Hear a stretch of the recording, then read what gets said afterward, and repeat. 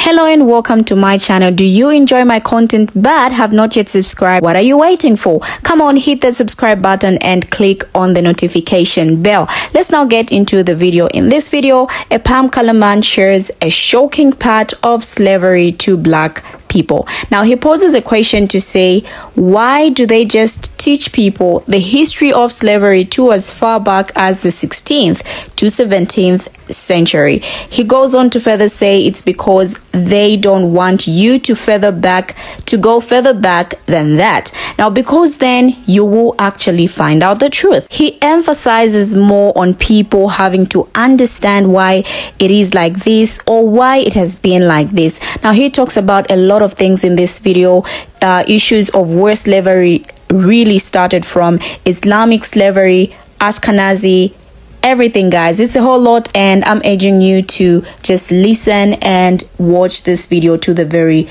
end. Here's his video. Why? Ask the bloody question. Why are they only teaching you the history of slavery as far back as the 16th and the 17th century? Why are they only going that far back?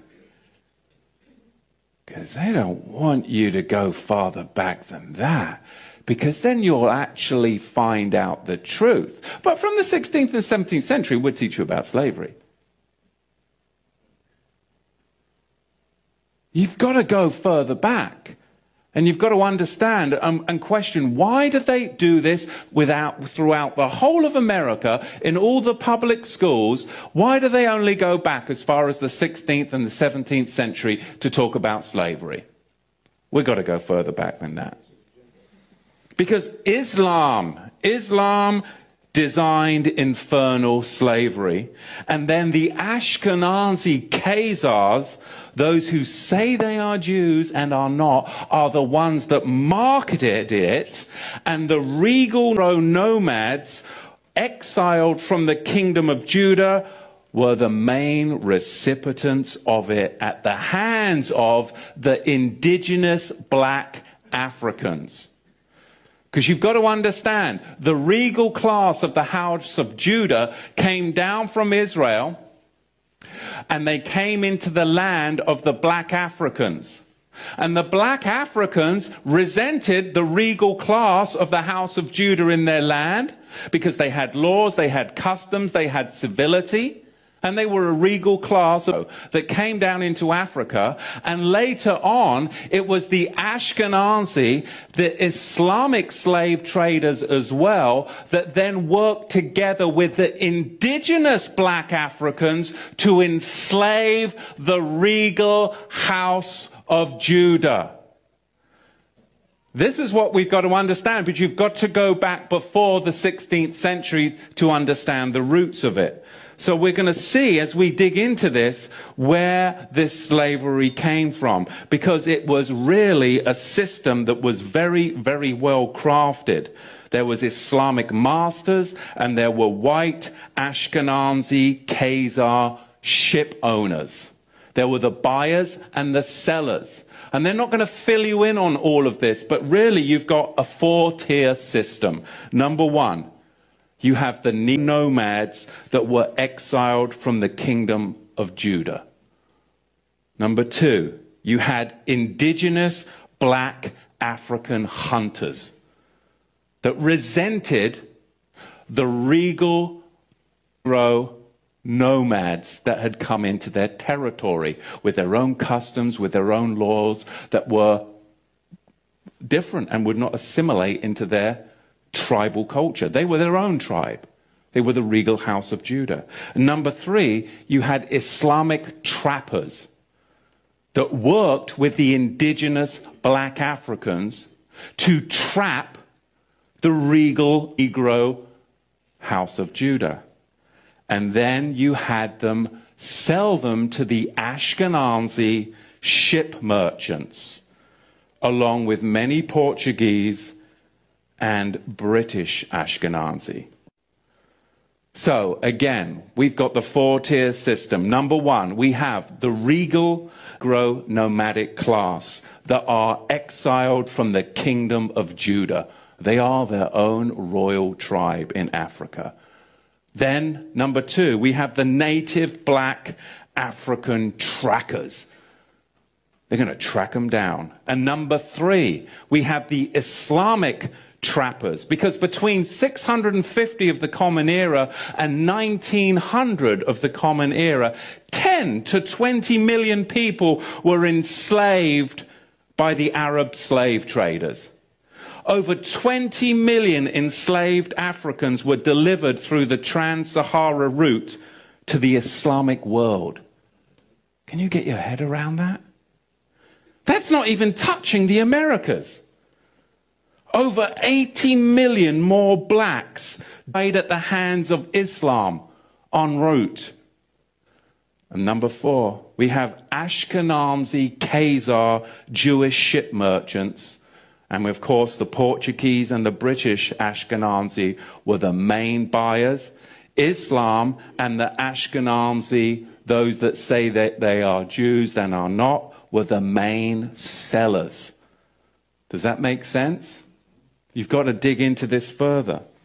We have the 2 tiers right there. We have the Islamic trappers, and then we have the Ashkenazi ship merchants.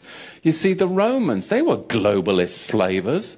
They were globalists then and now. They just migrated to Gaul, Ashkenazi, the sellers, and Britain, the British, of course, the buyers. German Jewry and British Jewry, where have they gone to? Well, they've descended upon Wall Street, upon Hollywood and Washington, D.C., as we see it right now, just to fuel this cataclysmic final war of globalism, which is none other than renaming colonialism.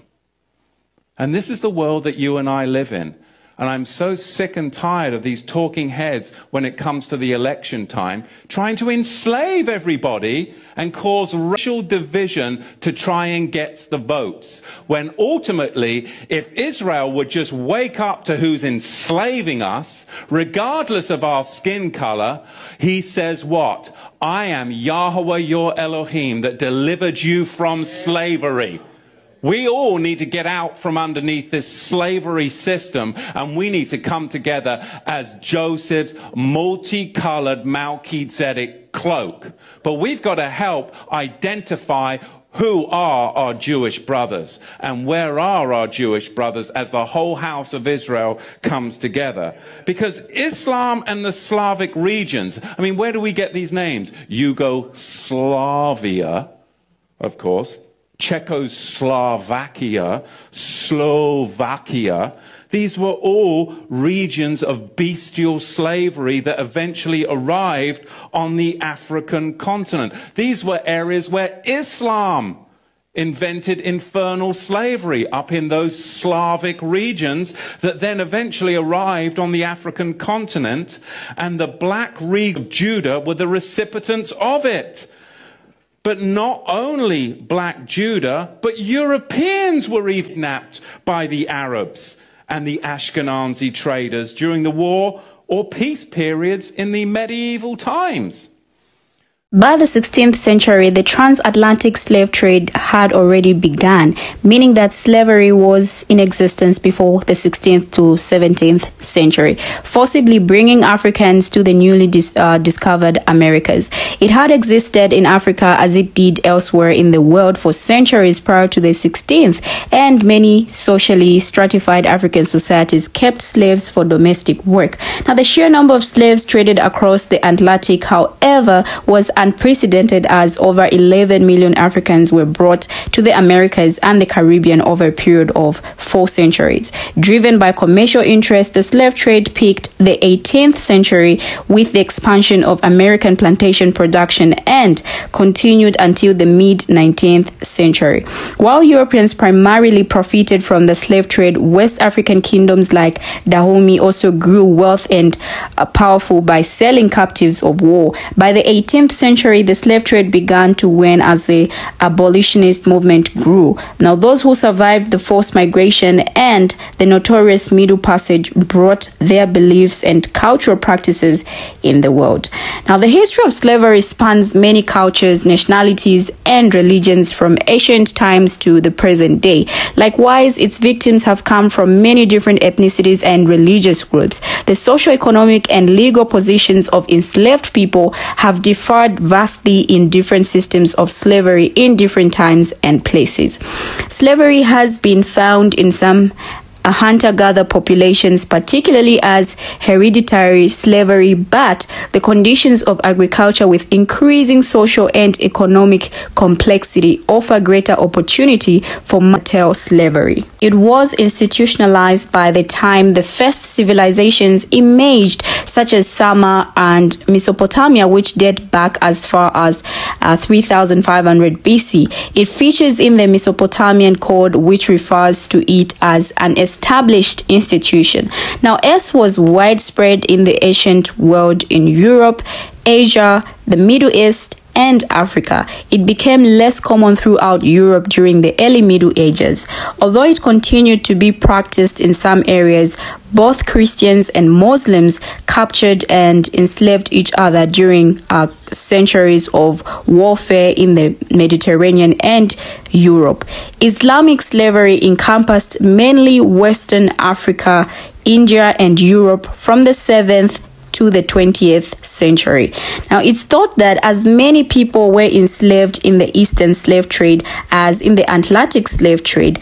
It's ironic that when the Atlantic slave trade was abolished, the Eastern trade expanded, suggesting that for some Africans, the abolition of the Atlantic trade didn't lead to freedom, but merely changed their slave destination. Now, it is also said to be misleading to use phrases such as Islamic slavery and Muslim slave trade, even though slavery existed in many Muslim cultures at various times, since the Atlantic slave trade is not called a Christian slave trade. Slavery was common in pre-Islamic times and accepted by many ancient legal systems, and it continued under Islam. Now, people commented on this video and said, "Speaking facts, leaving no crumbs. I've been screaming this for years. America only gives us their history."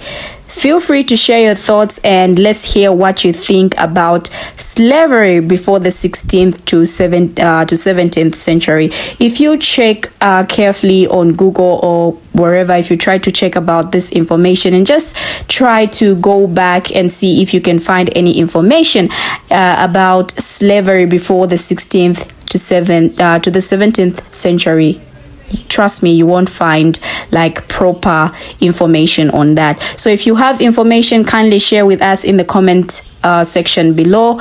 Thank you for watching and see you in my next video as I bring you another interesting video.